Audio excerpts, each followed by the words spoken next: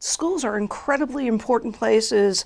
They're crucibles for building the society that we're all going to live in 10 years or 20 years. And they are also one of the last common institutions standing. And so I think that it's a time that calls for more investment in making sure that schools are doing their jobs to counter hate and to build that good society. What does that mean? All of our work is guided by something we call the social justice standards, and they're based on 4 pillars: identity, diversity, justice, and action.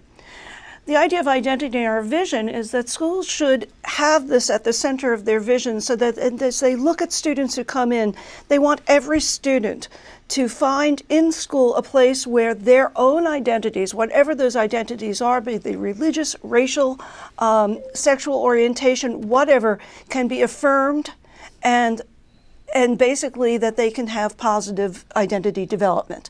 Secondly, that they develop a curiosity and obviously have exposure to people with different identities, but that it's a healthy, open-minded curiosity of, I know who I am, tell me who you are.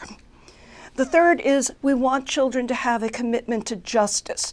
And that shouldn't be very controversial. I mean, it is part of the Pledge of Allegiance that we want justice for all.